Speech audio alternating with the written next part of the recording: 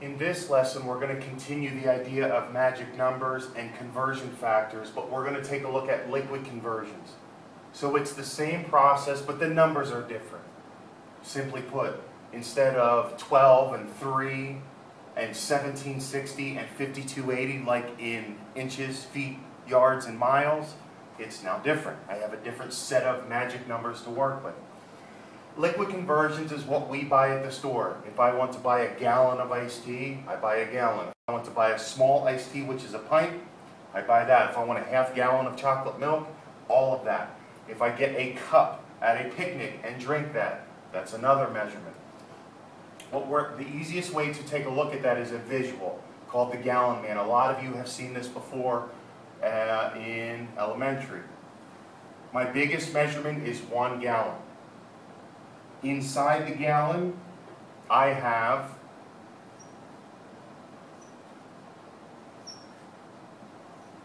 4 quarts.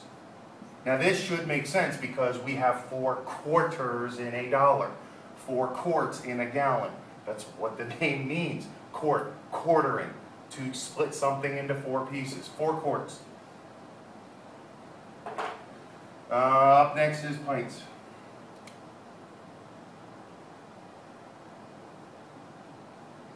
Two pints in every quart.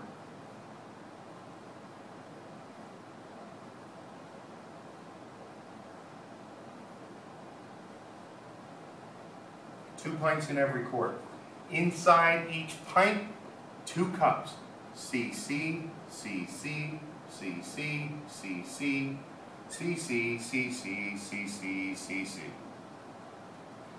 If I wanted a visual of it across, I would have cups, I would have pints, I would have quarts, and I would have gallons.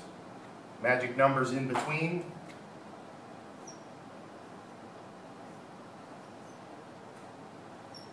Well, let's go high to low. How many quarts are in 1 gallon? How many quarts are in 1 gallon? 4. How many pints are in a quart? How many peas are in every cube? 2. How many cups are in every pint? 2. So it becomes simple. 4, 2, 2. Let's double check our rule as far as multiplying our conversions. How many cups are in 1 gallon? You could count all the C's up, 1, 2, 3, 4 if you want. Or you could take 4 times 2 times 2. 4 times 2 is 8 times 2 is 16. There are 16 little red C's. 1, 2, 3, 4. 4 groups of 4 is 16. I could figure out how many pints are in a gallon. 4 times 2 is 8. So again, it can still be used. So let's take a look at an addition problem. Magic numbers need to be filled in. Cups and pints, 2.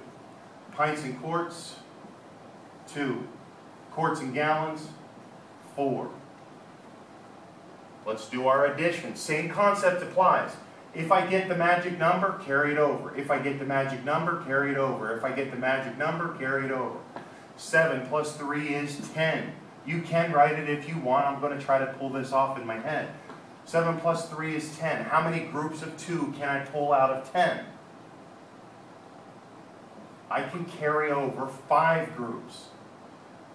5 times 2 is 10. I'm left with 0 cups. This column, 7 plus 5 is 12, 13, 14, 15. I have 15 pints. How many groups of 2 can I pull out of 15? 7. 7 times 2 is 14. That means I'm left with 1 pint. 18 plus 7. 2 gets me 20 and 5, 25. Right? I hope. 18, 19, 20. And 5, 25. 25, how many groups of 4 can I pull out of 25? Well, 6 times 4 is 24. So I can pull 6 groups out.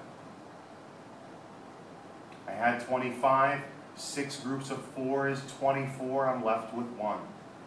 1 quart. 11, 5 and 6 give me 11, 12. 2, 3, 4, 42 gallons. I think I did all my adding right. These are my magic numbers. Again, carry, carry, carry, carry. Subtraction would be the same way. If I didn't have enough, I would borrow back 4, borrow back 2, borrow back 2 more. Gallon man. Big G, 4 Q's, 8 P's, 16 C's. That's it.